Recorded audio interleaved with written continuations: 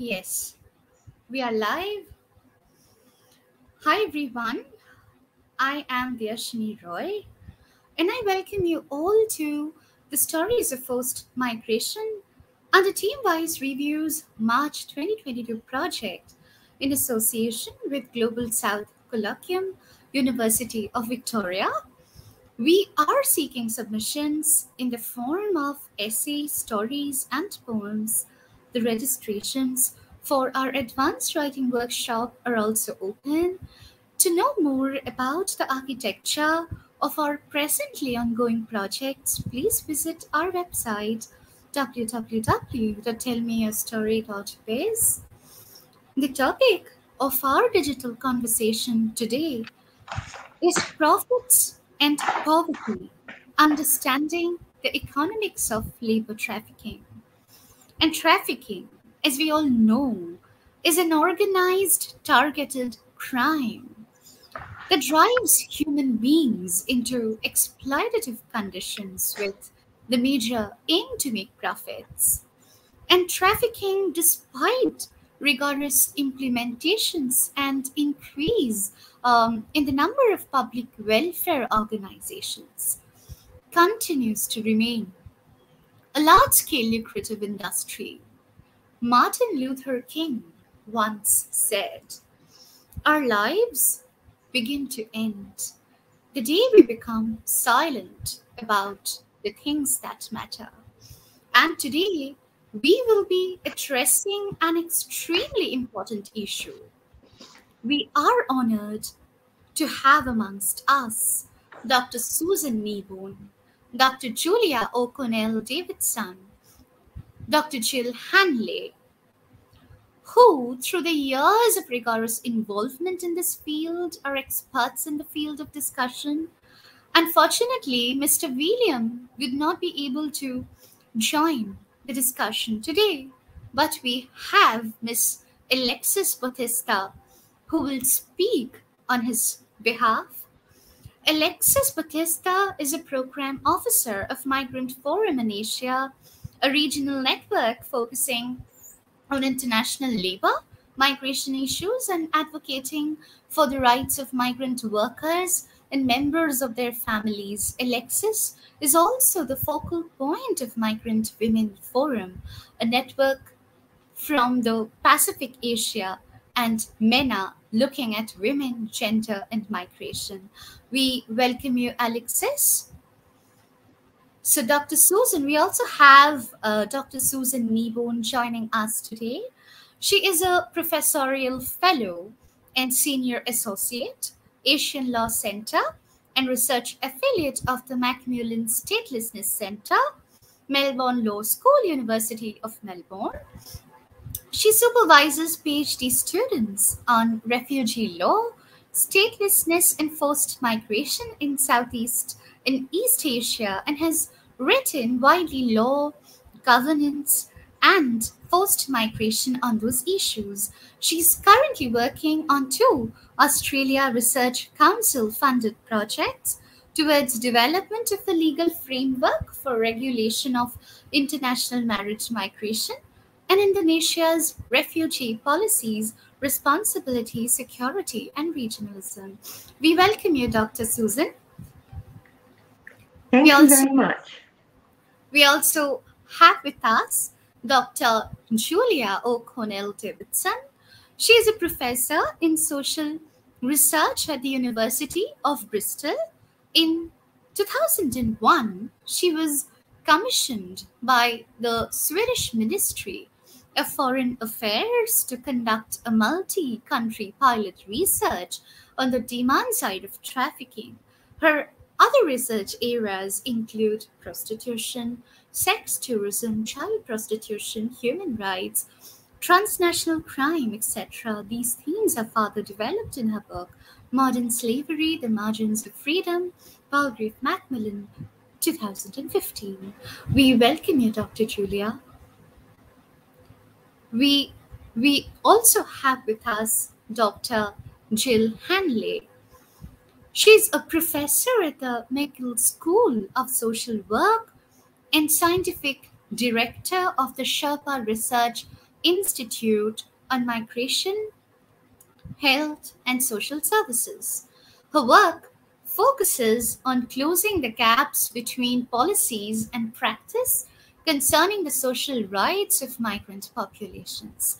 She's also the co founder of Montreal's Immigrant Workers Center, where she has been actively involved since 2000. And this is to inform all of you that Sanjana Banerjee is not keeping well and would not be able to conduct the session today. I will take the session ahead for today. I'm Deyasini Roy.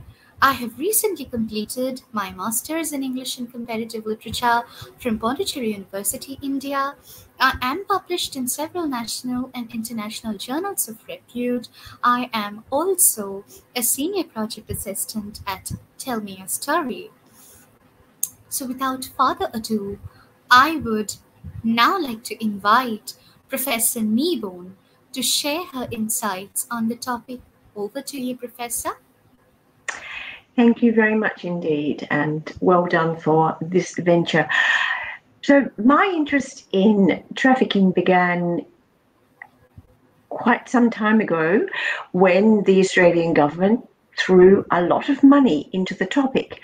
And at that stage, they were only interested in the question of prostitution, women, and I did a lot of research in Southeast Asia and discovered that, in fact, the issue was not so much about prostitution. It was really largely about young people who were being tricked or coerced in some way into moving into other countries, and they were then exploited. So the very strange thing about labour trafficking is that it's not a term that appears in the trafficking protocol, which the international community formulated in the early part of the 20th century. In fact, the only reference to labour that appears in that protocol is the idea of forced labour. And it's an irony of the whole situation that it's in fact the largest part of the problem of so-called labour trafficking, is a term that has come into use, but is not in fact a sort of a technical term as such, to refer to the large body of people who move irregularly and often, as I say, from circumstances where they're vulnerable or they're made vulnerable by the way that they're treated as destination. And we do have, as I will explain in my question and answer session, a very incomplete legal regime other than human rights, which are not always respected or applied by countries around the world. We in fact do not have a regime to deal with the problem of labour trafficking as such, except in so far as it falls within the meaning of trafficking in the trafficking protocol. So I think that this is one of the ironies of the situation, that it is indeed one of the very largest problems in the whole world, and particularly in Southeast Asia. As I say, there were many, many instances of young people in particular who, for various reasons, wanted to move to another country and found that they were exploited at destination, but often the exploitation began right at the beginning in their home villages. Particularly, recruiters in the villages were themselves working for another chain of people, and they would be passed along. And so my experience in that context was that there was a huge gap between the policymakers and what was happening on the ground. Policymakers were still very keen to see the problem as one to do with sexual exploitation, whereas in fact the main problem was labour trafficking. And it's only gradually that this problem has been accepted and been rebadged again as modern slavery. And so it's really a story, I would say, of a huge gap between policymakers and reality, and the lack of a coherent legal framework. So I think I'll end my comments there, and I can probably say more during the question and answer session. Thank you. Okay. Thank you, Dr. Susan. That was informative, and thank you for acquainting us with the voids in trafficking that is still there in Southeast Asia. Okay, so moving on, I would now like to hand it over to Professor Davidson to present her perspectives on the topic. Over to you. Thank you very much for inviting me. I always find it a bit difficult to be brief or know how to focus, but I suppose that my entry point is that I have always wondered why we're talking about trafficking and modern slavery rather than talking about capitalism. And one of the problems that I find with the debates on trafficking is a tendency to think in terms of binaries, conceptual binaries. So everything is either or. It's either slavery or freedom. It's either forced or voluntary movement. It's either legal or illegal movement. It's either trafficking or smuggling. And these binary concepts are actually a very poor fit with reality. And because they're a poor fit with reality, they tend to lead to interventions that I would argue are unhelpful. So just to quickly flesh that out in relation to debt, for instance, in dominant discourse on trafficking, debt is often presented as one of the key mechanisms by which migrants, women in particular, are reduced to a condition of slavery. But the immediate and very tricky problem with talk of debt slavery in the context of migration is that indebtedness is ubiquitous amongst migrants. It costs money to move, especially in the context of more restrictive immigration regimes. And there's a great deal of research to show that whether people move through legally sanctioned or irregular channels, the fees charged by people who facilitate migration are very high, and people frequently borrow or indebt themselves to migrate. So indebtedness is the norm, not the exception amongst migrants. But I think it's also important to remember that indebtedness is the norm amongst everybody. We're all debtors. So what kind of indebtedness and what type and level of restraint on freedom tips the balance between being just an ordinary debtor, a migrant debtor, and being a so-called victim of trafficking or a modern slave? And basically the anti-trafficking and anti-slavery literature campaigners tend to implicitly subdivide debt into two distinct types. So people think that there's a good type of debt, which is organized as a commodity exchange by banks, by building societies, student loan companies, and so on. And that belongs, it's imagined, to the realm of impersonal, contractual market relations. It's the kind of debt that people like me, global north, privileged, white, we take that debt on. And then it's imagined that there's also a bad type of debt that drags victims into inescapable and profoundly asymmetrical personal relationships of power, in which they're deprived of freedom of movement and control over their bodies.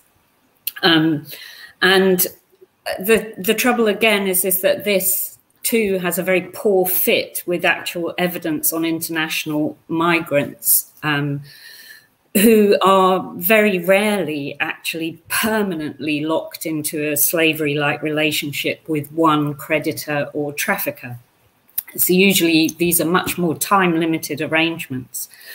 And that's one of the reasons why the idea of a good-bad debt doesn't actually map onto a voluntary-involuntary binary, because debt that entails a very high level of dependency on a creditor and that can lead to very heavy restraints on freedom can actually be actively chosen.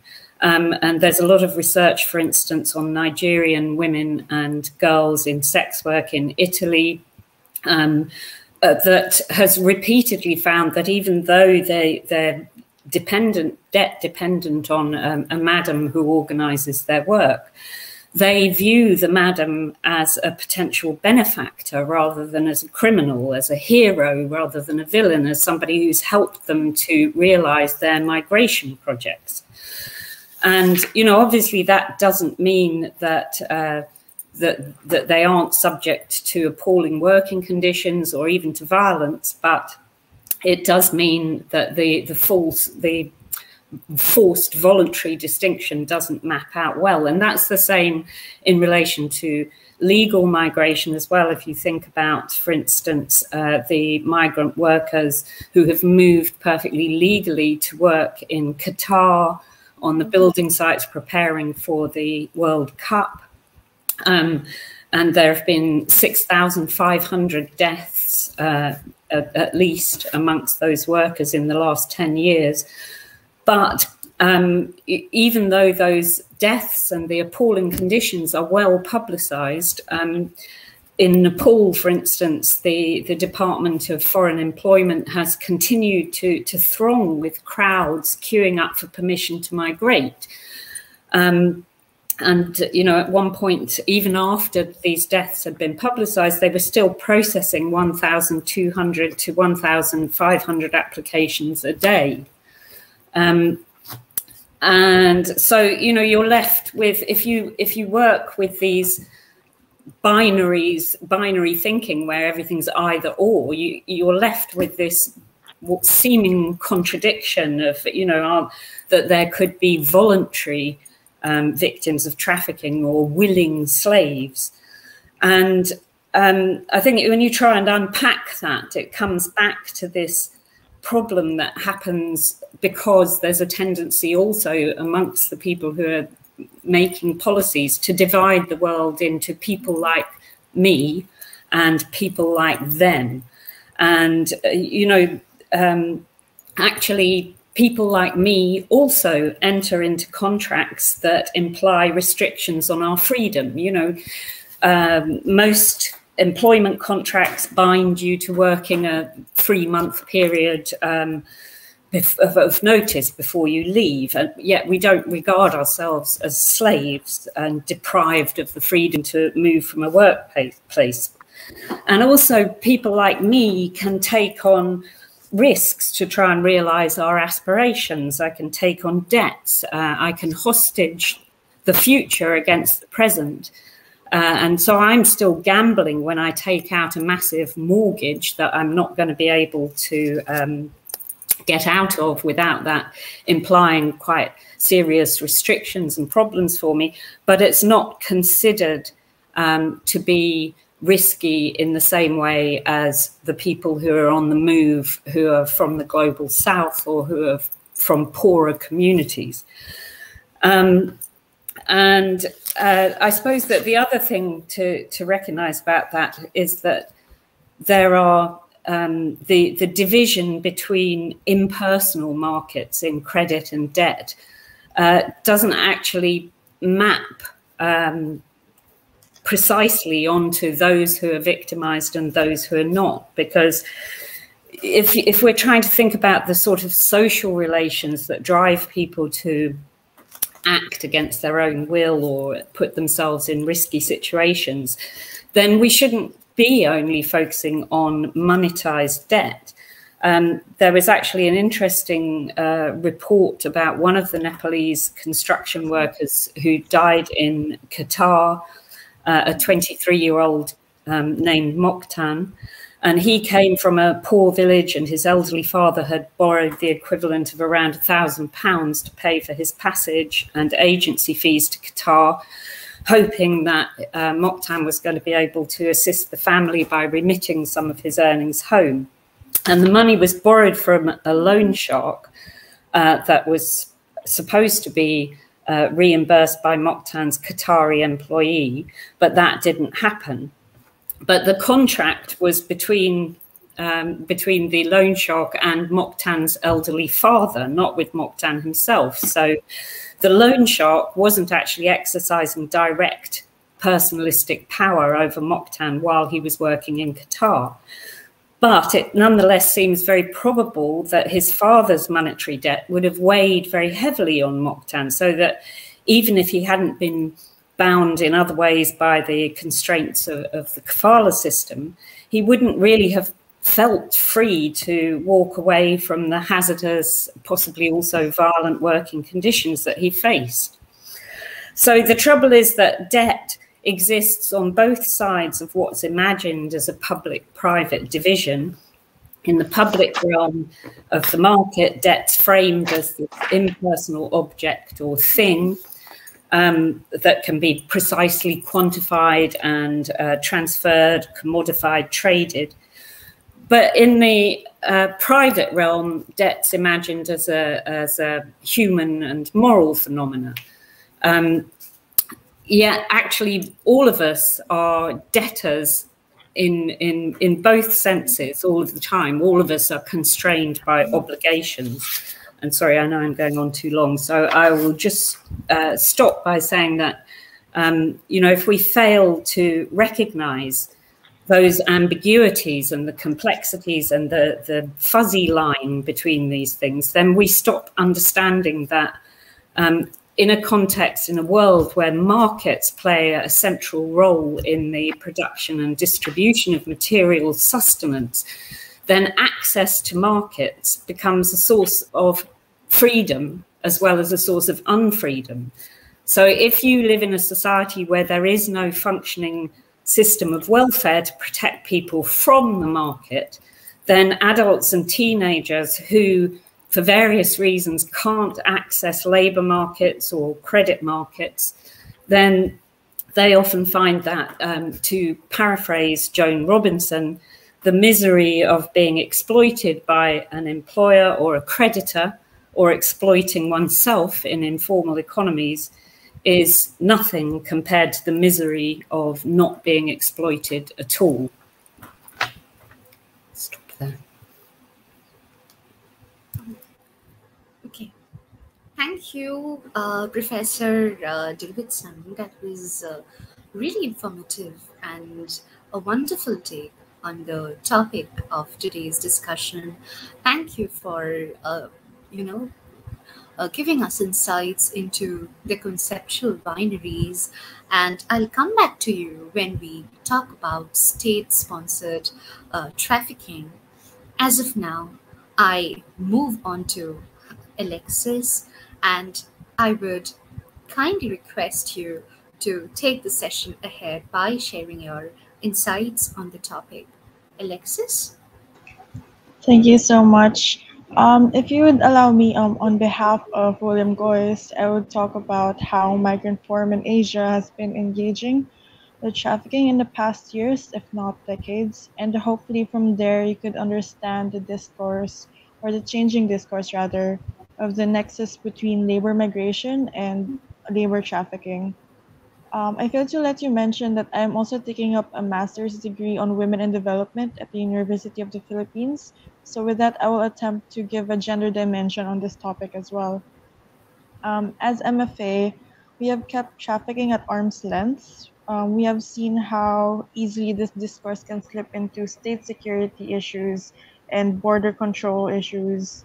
But in terms of working with the framework, we recognize that trafficking and migration have similar pathways and routes that are the same, and there is an overlap in situations of labor. And we do see trafficking within the context of forced labor. As I work in the secretariat, we have been trying to call out being careful of the framework, because it can lead, again, the discourse can lead into securitization of member states or of governments. And as a network, we need to have a lot of learning in these frameworks, the nexus between labor trafficking or trafficking in general, as well as migration.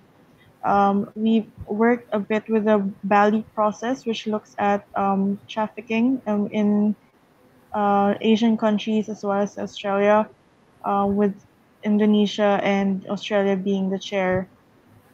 We very much look into why this is happening, the root causes, or what has led to this situation, on why do people succumb to labor migration, or why do they succumb to trafficking for that matter.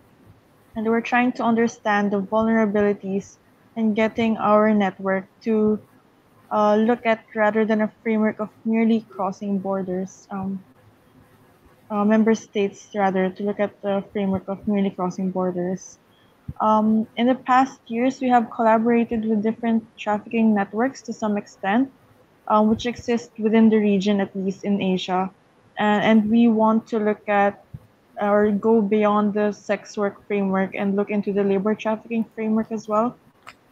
And we also try to see labor migration in the context of climate change, trade, debt, as was mentioned earlier on, debt and development, women and so GSC movement, and trafficking, for that matter.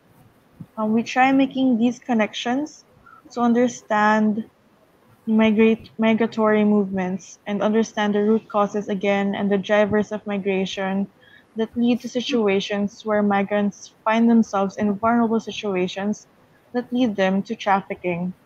We look at how countries of origin and countries of destination can collaborate, and these include actors, not just civil society, academia, but also trade unions and governments and private sector as well.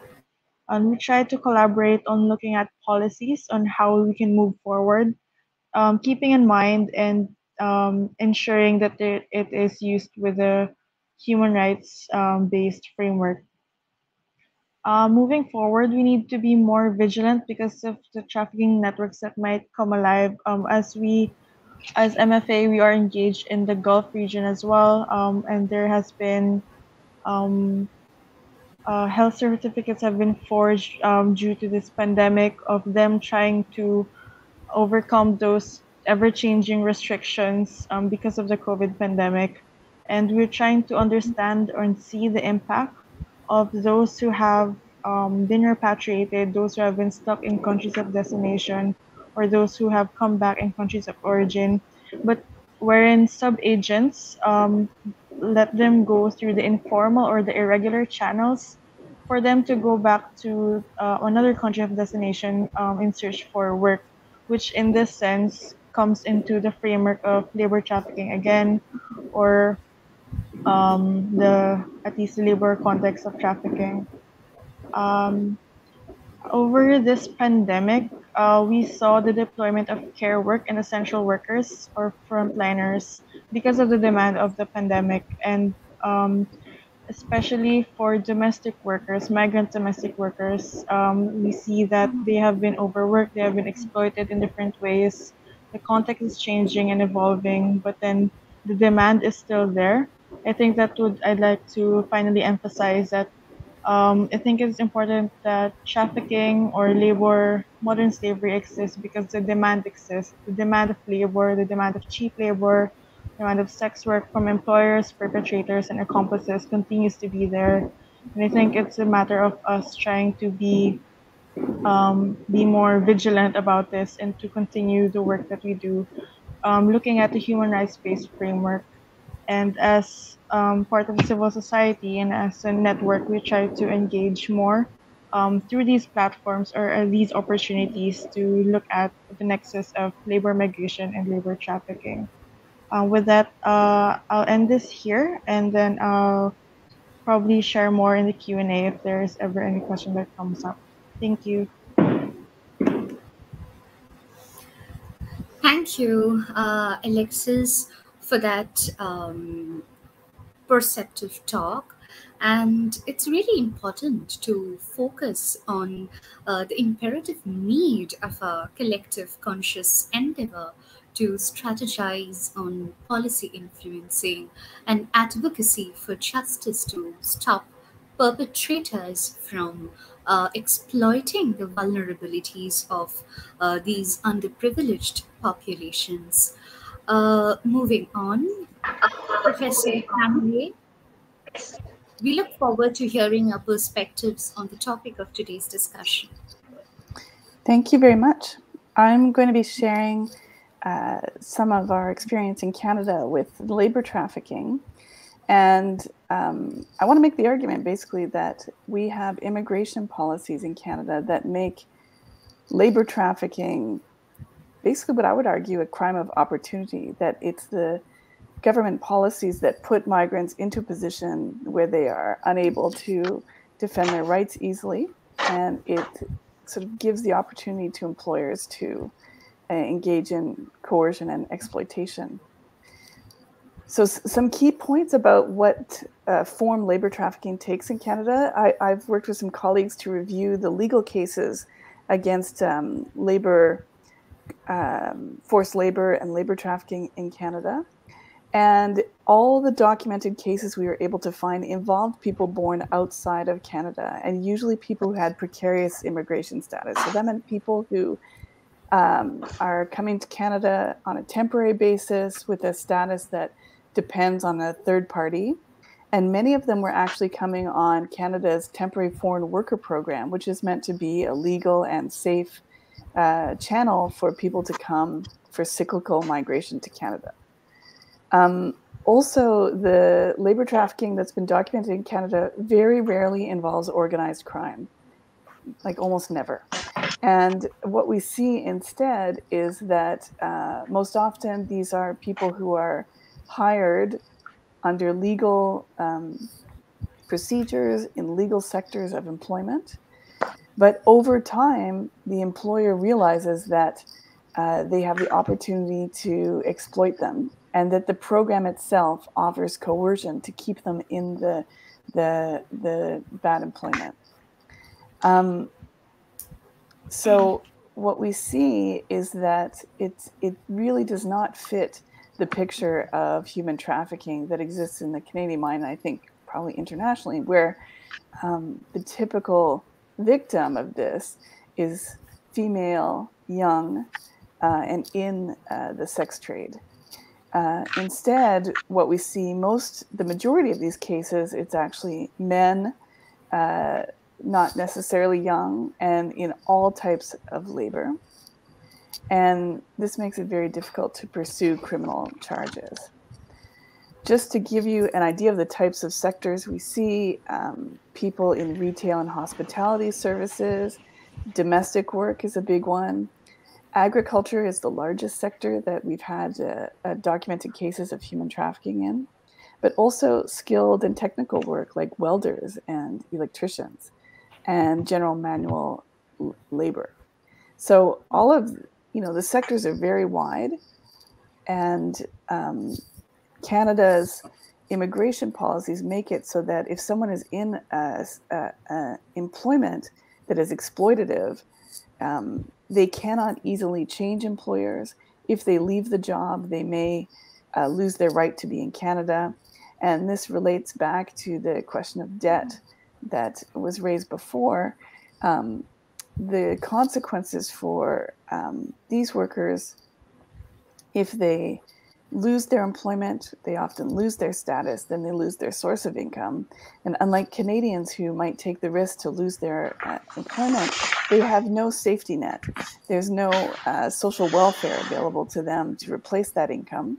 So not only are they themselves and their family risking losing their source of well-being, if they have bigger debts, then it can mean loss of all the family's assets and, in many cases, actual violent reprisal.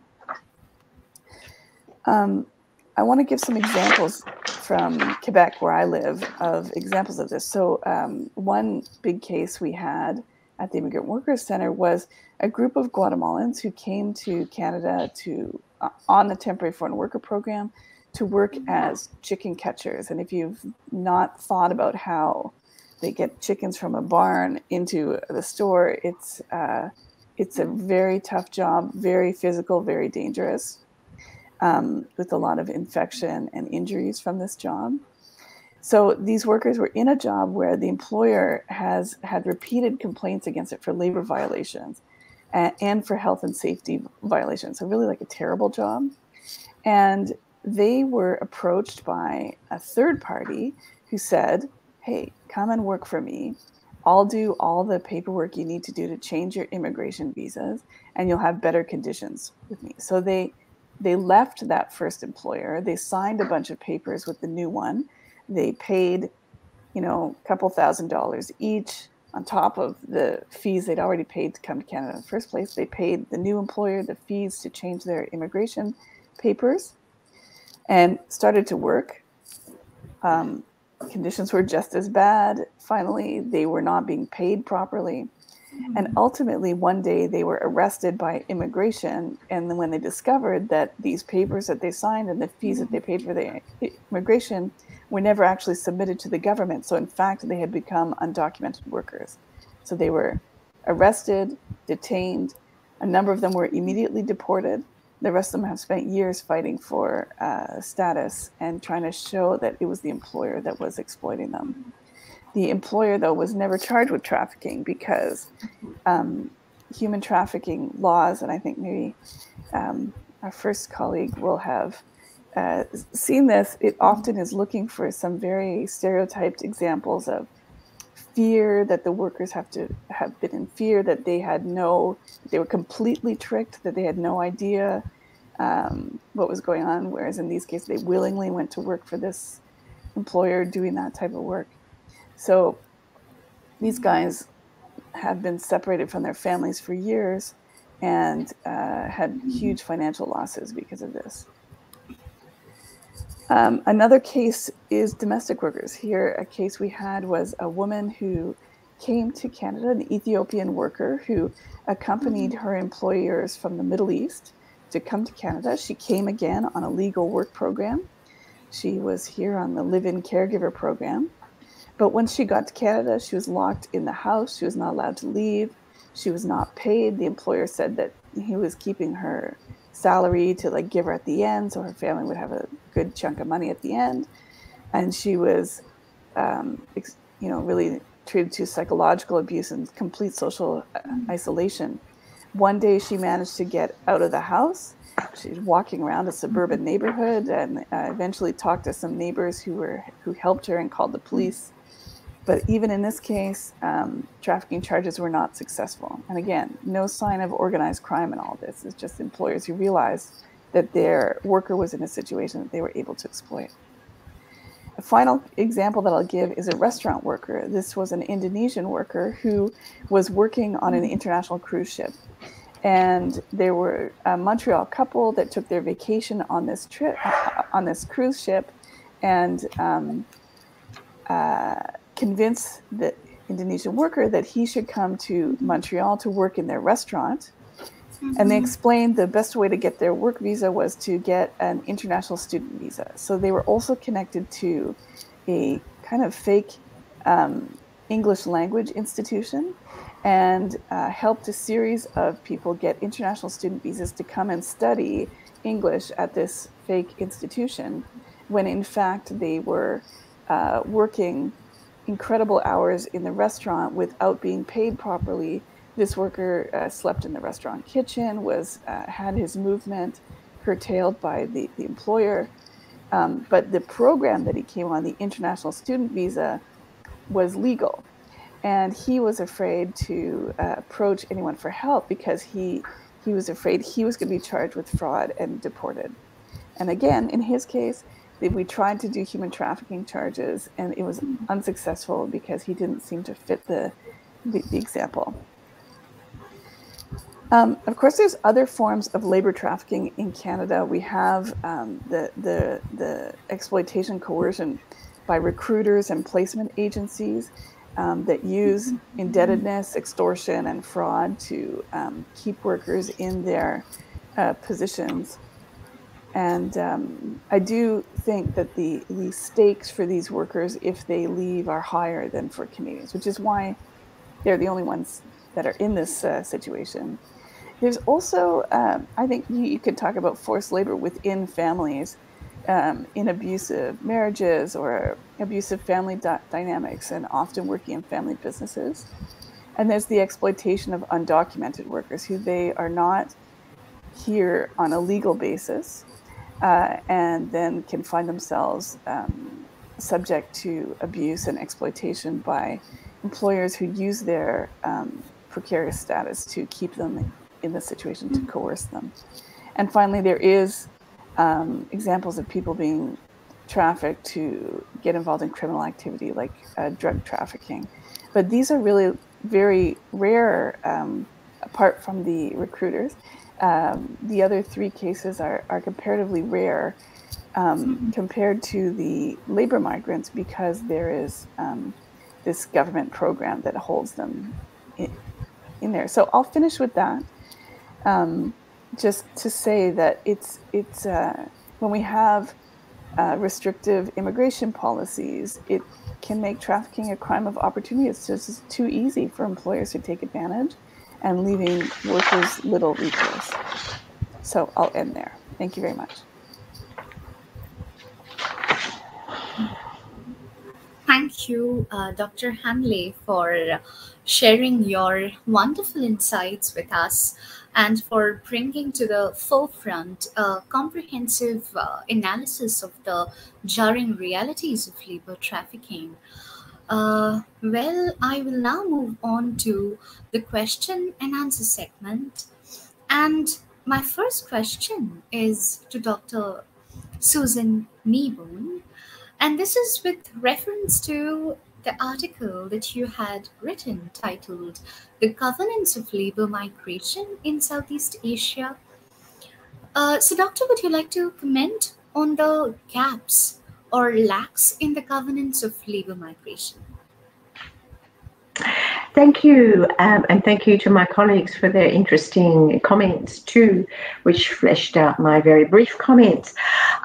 Indeed, I wrote that article 11 years ago, and the theme in that article was really to focus on ASEAN's role, ASEAN, the Association of Southeast Asian Nations in Asia, the work, and to compare the work of ILO and IOM. But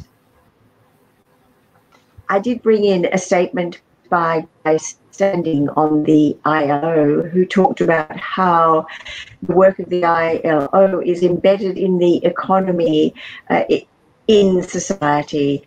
And I think this is one of the issues that we have to face with labour trafficking, that it does arise from a power imbalance, and that power imbalance,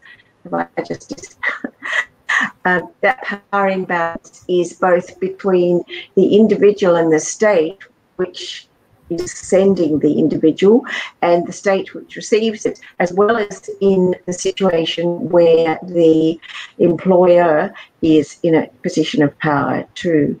And what I found was that although ILO and IOM had perfectly good standards, they were non-binding, non-consensual, and my further work following that article shows that in fact it is the states who are largely allowing people to be exploited, particularly in Southeast Asia, where we have a situation of states with labour migration from countries such as Indonesia, Cambodia, India, also, the Philippines, of course, is largely dependent on, economy is largely dependent on the remittances of migrants. And there is indeed a complete gap, I would say, in this area.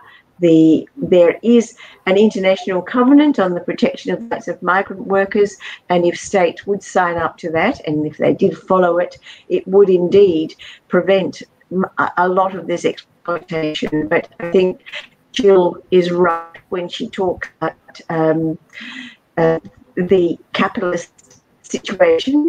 In countries such as Indonesia, people are referred to as labour surplus. They're regarded as commodities. They're regarded by commodities by everyone in the chain. And basically, those who are exploited are those who lack information. Of course, the recent global compact on migration has been entered into, but that doesn't really take the matter very much further. The answer is really to make states to stand up to their responsibilities, and that was what my earlier work on migration and the role of ASEAN showed, that the ASEAN Declaration on the Rights of Migrants was comparing, juxtaposing the rights of sending states, receiving states, and this all relates back to the system of states, the fact that it's their nationals who are leaving. If you look at the definition in the International Covenant on the Protection of the Rights of Migrant Workers, it refers to migrant workers as nationals who are outside their country. There's still an assumption that we have a system whereby states are responsible for their people, but in fact, as I've been suggesting, many states are basically irresponsible, both sending and receiving countries, and there is a huge governance deficit on this issue, which is supposedly taken up by the trafficking regime, which tries to turn this very human rights issue into a question of international criminal law. So I will stop there. Thank you. Thank you, Dr. Susan, for sharing your wonderful insights with us. Do you also have any recommendations or suggestions for future government strategies, especially for developing countries like India? Well, the Philippines, in fact, is an example that we can look to. The Philippines does have a lot more regulation on the sending of labour migrants. Unfortunately, once people are outside of a jurisdiction, it's very hard to control the situation or to people are safe. And indeed, labour migration in the context of Southeast Asia and the Middle East is often a situation which is extremely dangerous, where even labour attaches from the Philippines have been killed. So I think it is a question of states recognising responsibility. It is a question of everybody pooling together to ensure that states do, in fact, respect the rights of individuals. But I don't think that we're there yet, and I think it will be a long way before we are. There is no system of forced migration, and see labour migration in the sense in which we're talking about it. If we talk in terms of binaries, as Julia mentioned, we are talking about largely unskilled people without knowledge, people who are vulnerable, not our highly skilled there is very little interest without a lot of agitation on the part of organisations such as UNDP, for example, to try and correct the approaches of states. The system must be state-led, otherwise we have a situation such as exists with refugee law, which is one of my other areas where states are always holding the UNHCR to account rather than working with it. So up there and let others have a chance to speak. Thank you. Thank you, Dr. Susan, for those brilliant insights. Moving on, my next question is for Dr. Julia. In an article titled Trafficking, a Demand-Led Problem, authored by you and Dr. Bridget Anderson, you had stated that states can play an important role, both through action and inaction, in shaping the demand for the labor, services,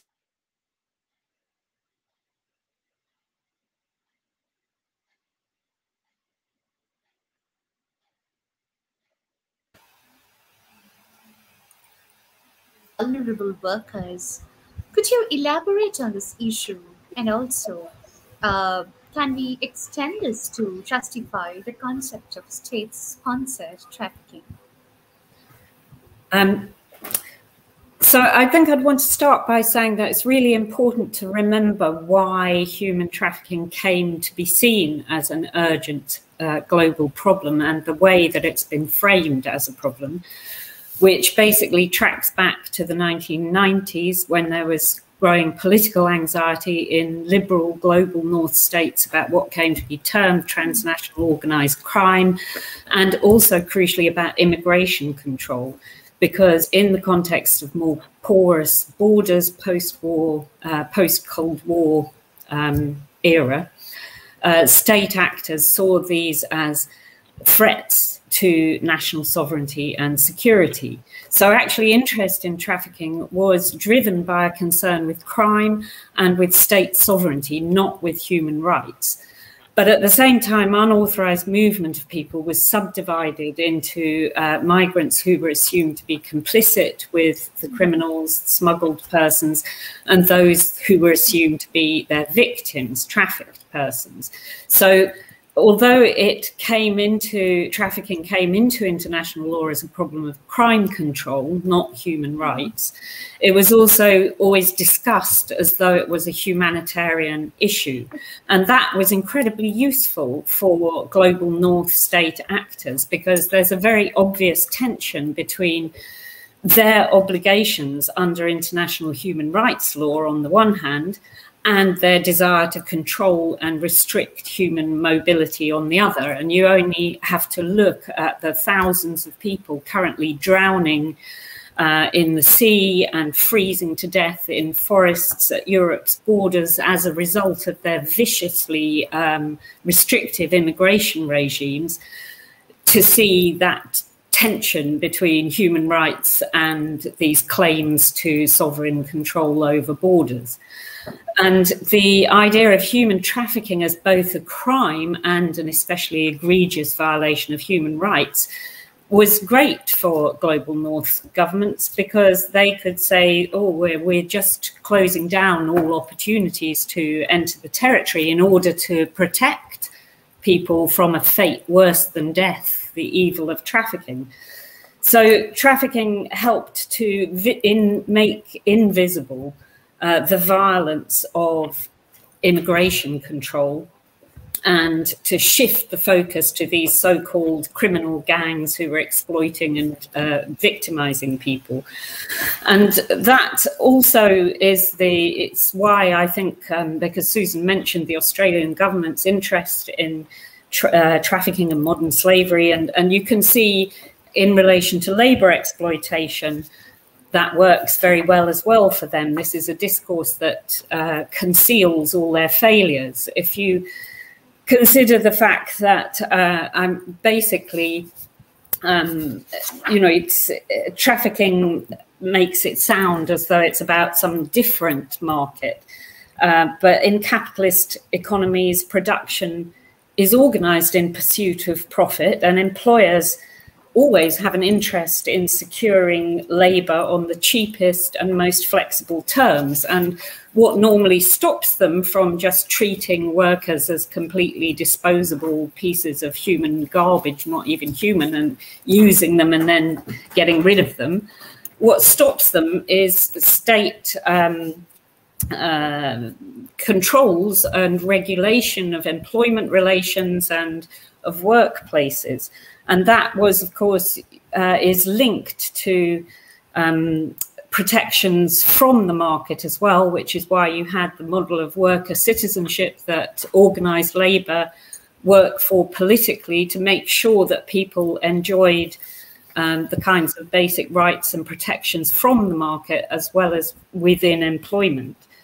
And I mean, I think just to return to that if you have that safety net, as Jill was saying, for people who are Canadian nationals, for instance, if you have the safety net, it means you can walk away. If you don't have that safety net, it's much more difficult to quit and remove yourself from bad situations. So national governments, I would say, are implicated in the construction of poor work and vulnerable workers by failing to provide protections against workplace hazards, exploitation, abuse. If you think about domestic work, 90% of domestic workers around the world, that's around 47 million people, don't have the same basic labor rights as workers in other sectors. So states are constructing domestic work as a separate and more highly vulnerable area.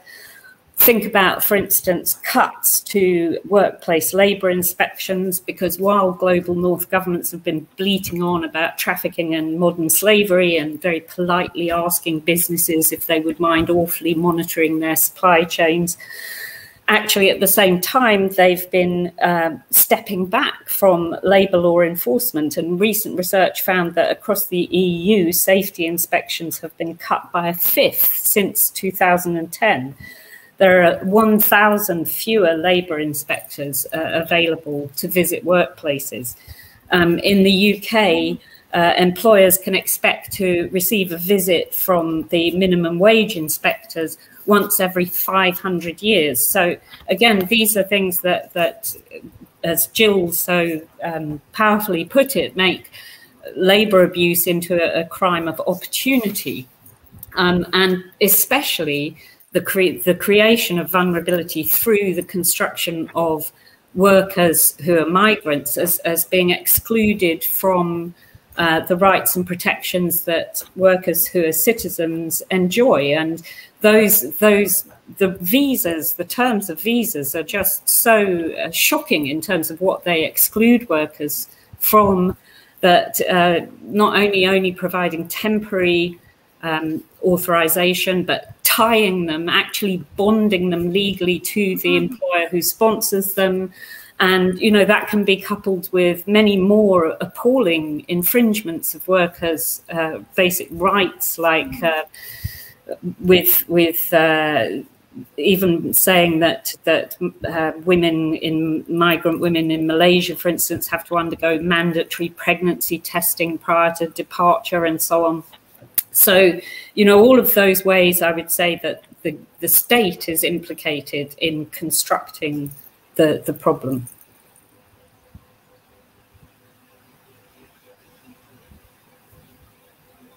Thank you. Thank you so much, Professor, for those extremely enriching insights. Moving on, my next question is to Alexis. You have been an active proponent of a paradigm shift in the governance of labor migration. Could you elaborate on how this paradigm shift can happen, and also how can we link this to the aspect of labor trafficking? Thank you, Deyasini. Well, as I mentioned before, is that we have been trying to look into the different paradigms of climate change and migration, debt and development and migration, labor trafficking and migration. And we were trying to see how people are being driven to these spaces in terms of labor trafficking or labor migration, what are the reasons that they move, what are the demands, or what are the push and pull factors that play in the role of these dynamics that come into play. And in terms of how the shift is there, it's constantly changing. It actually goes too fast for us to even try to catch up, because especially here in this pandemic, we try to see how a lot of these perpetrators or these traffickers are going under are bypassing the restrictions of the different countries of origin and destination, bypassing their health protocols by way of bringing in people from one country to another, because the demand is still there in terms of care work, again, in terms of domestic work or unpaid informal work, especially in the essential workers. at least in the Gulf region that we have been engaging with, or at least in Asia as well, in some of the countries of destination such as Malaysia, Thailand, Singapore, and yeah, they're in the Gulf region. And we are trying to see how these things have come into play in terms of how they are being restricted as migrant workers, or as workers themselves. They are trying, they are restricted in terms of, for example, in their dorms, they're not able to go out because of the pandemic. They're not able to access any healthcare, access any social services. And we're trying to see these new dynamics, that how countries are being making use of the whole security issue and health issue as well to restrict the movements or the mobility of people. And with that, there's that shift in that sense. And with that, I leave it there. Thank you.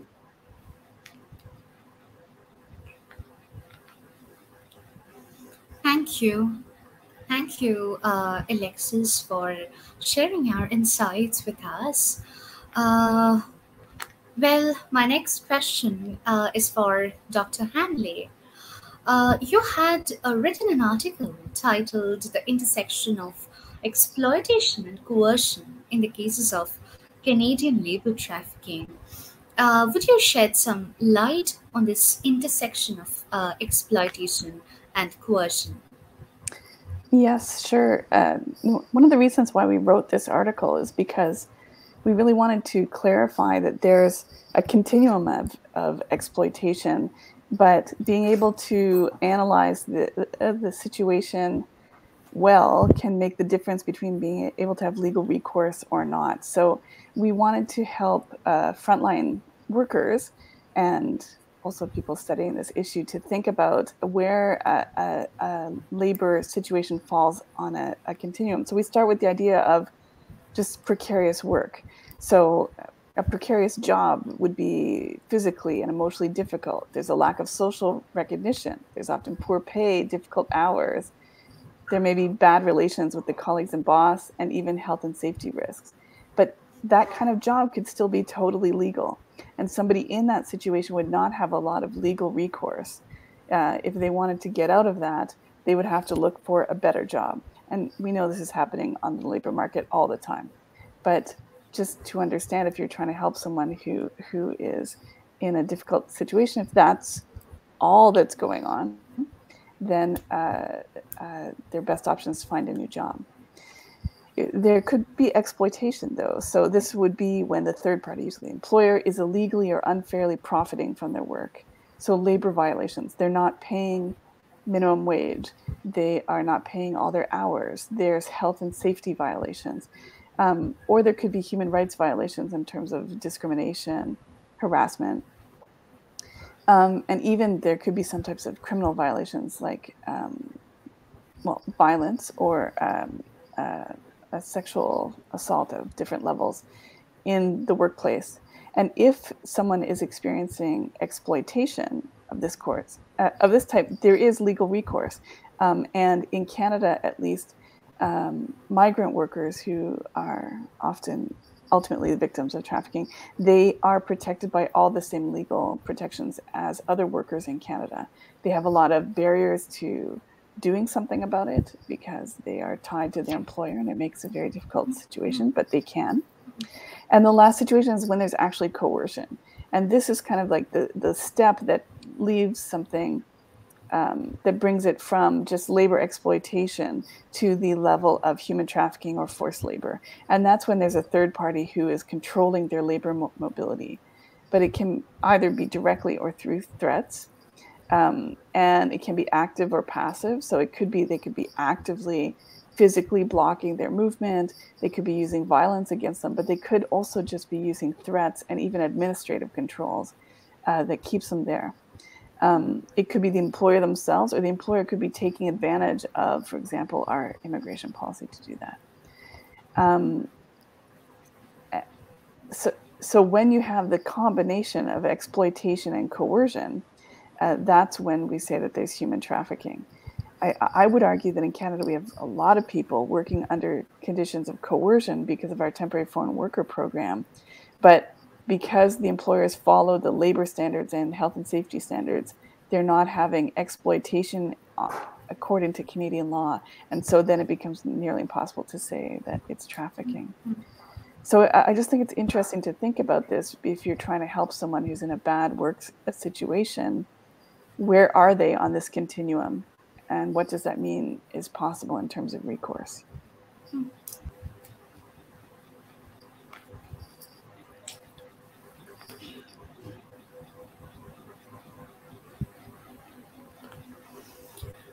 Thank you, Dr. Hanley. What a wonderful way to end the session on. And I'm sure this would help research aspirants in furthering the future research. I would like to thank each one of you for being with us today and sharing your valuable wisdom for our project. This is to state that we are seeking submissions in the form of stories, poems, and essays as part of our project. The registrations are also open for our Advanced Writing Workshop Season 4. To know more, please visit www.tellmeastory.biz. So we are coming up with more academic discussions about our project to be live streamed on our page. Don't forget to stay tuned, and bye-bye for today. A humble thanks to all of you for supporting us in our endeavors. Stay safe, all of you. Thank you. Thank you so much. Stay safe. Bye. Bye. Bye. Bye-bye.